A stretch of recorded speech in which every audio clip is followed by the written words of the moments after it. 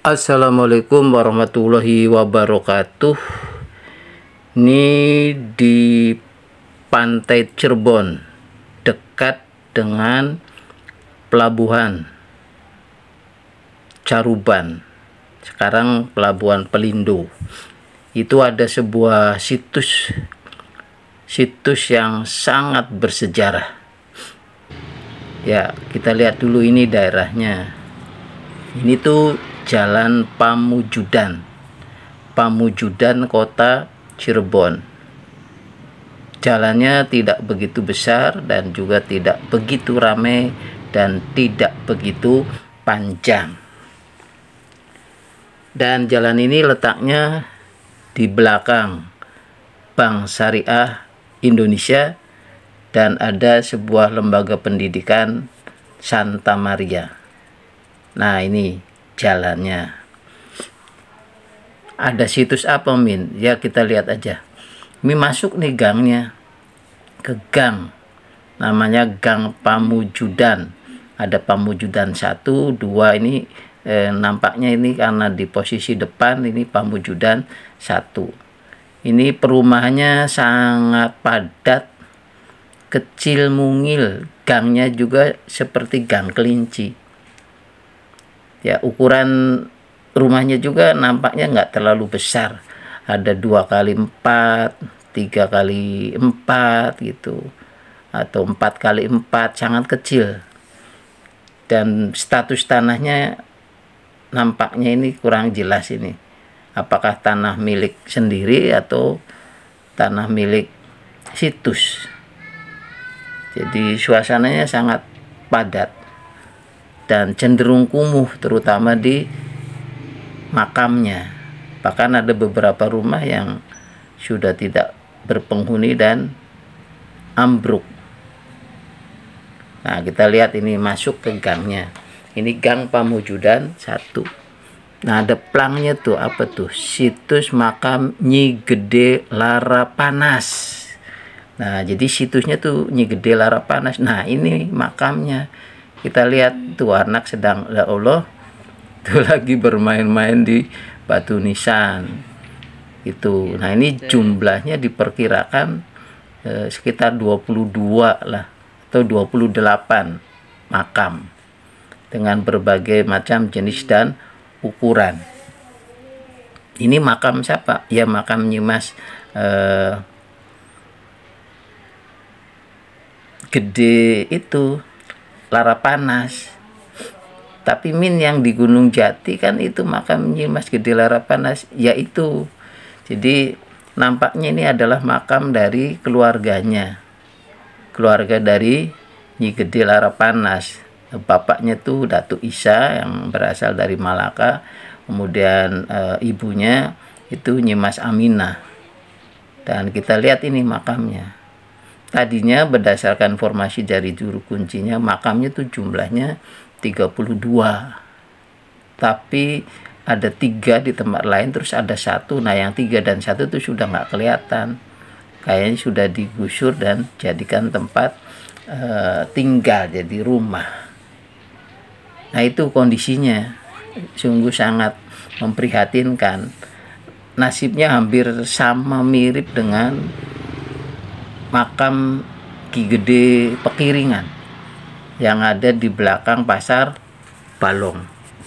Nah, itu juga sangat memprihatinkan. Ya, dikepung oleh perumahan penduduk, kemudian dihimpit oleh mall. Nah, kalau ini dikepung oleh perumahan tak jelas statusnya.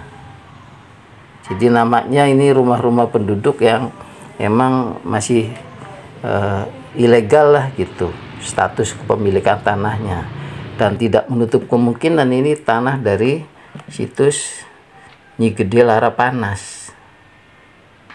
Ini lokasinya ada di Jalan Pamujudan Kota Cirebon, dekat dengan Jalan Bahagia, juga dekat dengan Jalan Sisingamanga Raja. Nah, makam Ki Gede Lara Panas ini itu sebenarnya kalau berdasarkan data yang ada dan pernah Mimin berkunjung ke kompleks makam Gunung Jati, ada di Gunung Jati.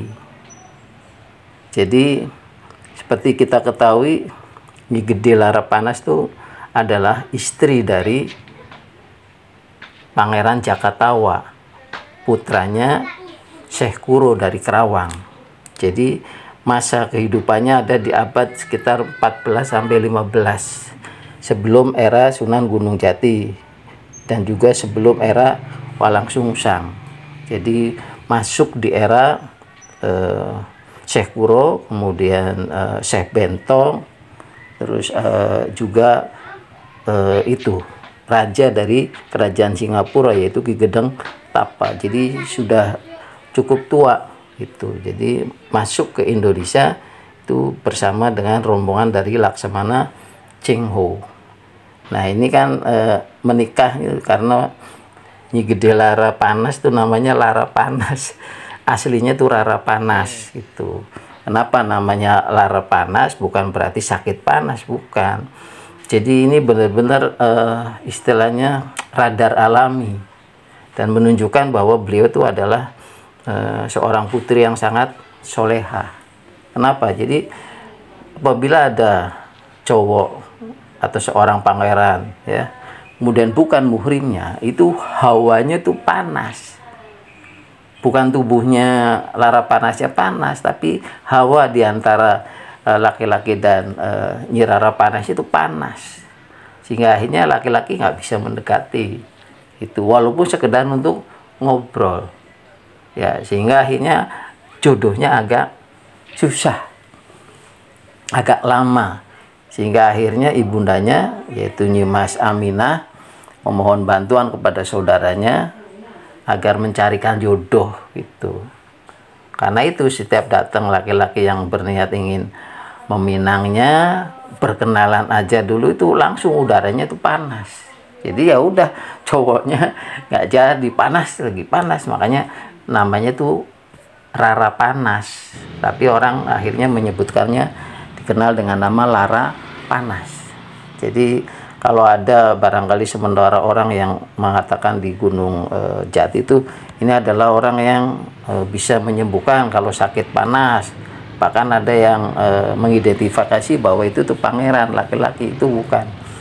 Itu adalah perempuan cantik dan solehah yang kalau didekati oleh cowok bukan muhrimnya itu suasana di sekitarnya itu terasa panas.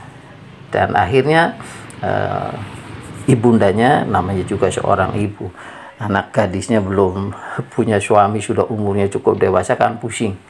Itu sama aja dengan Nyi Mas Gandasari kan udah dewasa sibuk perang pusing. Ini pun sama ibunda dari Lara Panas, sehingga akhirnya minta bantuan sama saudaranya untuk mencarikan jodoh.